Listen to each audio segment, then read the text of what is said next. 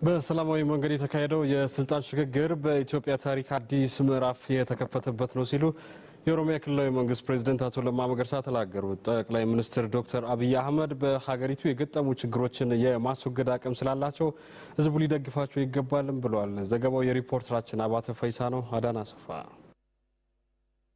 በሀገሪቱ ታሪክ ስልጣን የሚገኘው በአፈሙዝ ነበር። ሰላማዊና ዲሞክራሲያዊ የስልጣን ሽግግር ለዘመናት ስናፍቅ ቆይተናል። ታዲያ ዛሬ ይህንን አይተናል። ለሀገሪቱ ታሪክ አዲስ ምዕራፍ መሆኑን ነው የኦሮሚያ ክልላዊ መንግስት ፕሬዝዳንት አቶ ለማ መገርሳ የተናገሩት። ሙደሙ ዶክተር አብይን ኡመኒ ናኖ ኬኛፊ ኡመኒ ብየ ኬኛ በገገመደን ጀቹን በርባዳ ዶክተር አቢይ አህመድ የሀገሪቱ ጠቅላይ ሚኒስትር ሆነው በመሾማቸው የክልላችንንና የሀገራችንን ህዝቦች እንኳን ደስ አላችሁ ማለት እፈልጋለሁ። የሀገራችንን ታሪክ መለስ ብለን ስናይ ስልጣን የሚገኘው በአፈሙዝ ነው። የስልጣን ባለቤት የሚሆነው የታጠቀውና ኃይል ያለው ነው። በሰለጠኑት የዓለም ሀገራት ያለውን ዲሞክራሲያዊ የስልጣን ሽግግር ስንናፍቅ ቆይተናል። በሀገራችንስ ይህ መቼ ነው የሚከናወነው ስንል ስንናፍቅ ቆይተናል። ታዲያ ዛሬ ሰላማዊና ዲሞክራሲያዊ በሆነ መንገድ የስልጣን ሽግግሩ መከናወኑ በሀገሪቱ ታሪክ ውስጥ አዲስ ምዕራፍ ነው። ይህም ለሀገራችን ትልቅ ተስፋ የሚሆን ነው። ከጠቅላይ ሚኒስትሩ መሾም በላይ ሀገራችን የስልጣን ሽግግሩን በሰላማዊ መንገድ ማከናወኗን በማየታችን ትልቅ ተስፋ ሰጥቶናል። ህዝቡም ሰላማዊና ዲሞክራሲያዊ የስልጣን ሽግግሩን ጠብቆ አቆይቶ ባህል ማድረግ አለበት ብለዋል። ኡመኒ ብየ ኬኛ ሁንዱምቱ አማን ቦደ ገረቀዌት ዴቢኡ ኑረንጅራቱ ጀዴ መላው የሀገራችን ህዝብ ካሁን በኋላ የስልጣን ሽግግሩ በኃይል መሆን የለበትም ብሎ አሁን የተጀመረው ሰላማዊ የስልጣን ሽግግር በሀገሪቱ ባህል ሆኖ እንዲቀጥል መሰራት ይኖርበታል። አዲሱ ጠቅላይ ሚኒስትር ዶክተር አቢይ አህመድ ወጣት ምሁር ይህችን ሀገር መለወጥ የሚችሉ በመሆናቸው ህዝቡ ከጎናቸው ተሰልፎ ሊደግፋቸው ይገባልን ብለዋል ፕሬዝዳንት ለማ። ሙሜ ሚኒስትራ አራ ሙደመን ዶክተር አቢይ አህመድ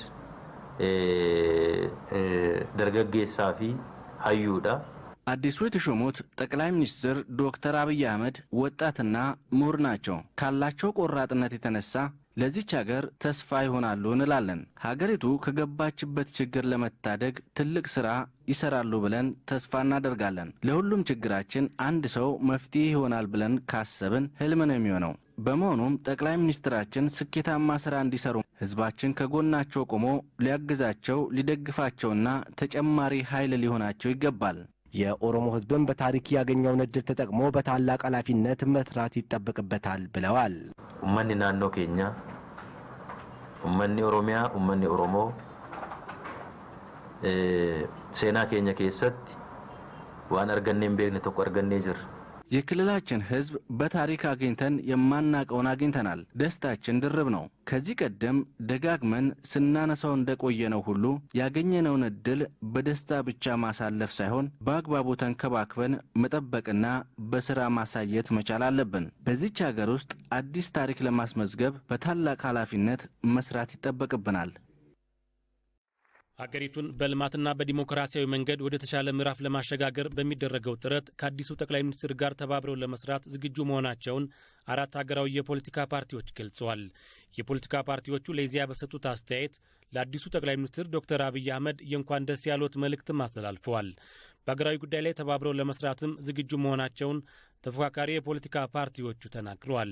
ተቃዋሚውን ትቶ ተፎካካሪ የፖለቲካ ፓርቲዎች የሚል አቋምና ሐሳብ ይዞ መምጣታቸውም ጥሩ ነገር ነው። ስለዚህ እኔም ይህንን ጥሪ እቀበለዋለሁ።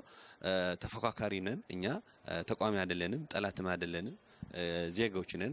የተሻለ ሐሳብና የተሻለ ፖሊሲ ለማምጣት ነው የምንፈካከረው እንጂ አገራችንን ለማጥፋት ወይም ወደ ሌላ የጥፋት መንገድ ለማስኬድ ስላልሆነ እነን ተፎካካሪ የፖለቲካ ፓርቲዎች የሚል ስያሜ መስጠታቸው ራሱ በጣም የሚደነቅ ነገር ነው። ከፖለቲካ ፓርቲዎች ጋር ለመደራደር ለመነጋገር እንፈልጋለን፣ የፖለቲካ ምህዳሩን ማስፋት እንፈልጋለን የሚሉ ንግግሮች ሁሉ ጊዜ በየወቅቱ ይሰማሉ። ነገር ግን ተግባራዊ ሳይሆኑ ቀርተዋል። ስለዚህ እኛ አሁንም ተግባራዊ ያደርጋሉ ብለን በተስፋ እንጠብቃለን።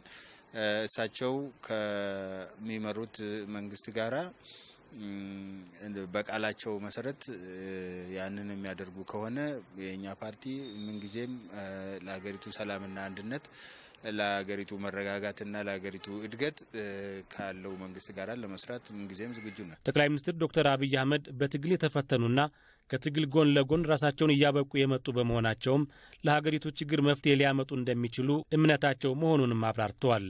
ክቡር ዶክተር አብይ የኢትዮጵያ አንድነትም ሆነ ኢትዮጵያውያን ወደ አንድ ማዕቀፍ ለማስመጣት ከፍተኛ እንትን ይጠበቅባቸዋል፣ ቆራጥነትን ይጠበቅባቸዋል። በእርግጥ የኢትዮጵያ ሕዝብ በገቡት ቃልም ከሳቸው የሚጠበቅ ቃል ኦልሞስት ሰምተናል ማለት ይቻላል። ከሳቸው የሚለው ምንድነው? በሁለት ነገር ነው ማያቸው እኔ። አንደኛ ምሁር ናቸው፣ ያነበቡ ናቸው። ሁለተኛ በችግሩ በቸነፈሩ ተወጥተው የመጡ ጀግና ወታደርም ናቸው። በዚህ አይነት ሳያቸው እኔ ዛሬ በተለይ የገቡት ፕሮሚስ ለኢትዮጵያ ሕዝብ ሆነ ለተቃዋሚዎች ጥሩ ተስፋ የሚሰጥ ነው። ሁሉንም በእኩልነት ማስተናገድ የመጀመሪያው ተግባራቸው ነው። ይሄን ስንል ሁሉም ተወካይ ነው። ተወካይ እንደመሆኑ መጠን የተቃዋሚም እንደ ተቃዋሚ ፓርቲ የገዢም ፓርቲ ሐሳቦችና ፍላጎቶችን ማጣጣመው በጋራ አብሮ የመስራት ጉዳይ የመጀመሪያው ሐሳባቸው ነው ማለት እንችላለን። ሚኒስትሩ ለተፎካካሪ የፖለቲካ ፓርቲዎች ያስተላለፉት ጥሪም ተገቢና ወቅታዊ መሆኑን ገልጸው ተፎካካሪ የፖለቲካ ፓርቲዎችም የጠቅላይ ሚኒስትሩን ጥሪ በጸጋ እንደሚቀበሉት ገልጸዋል።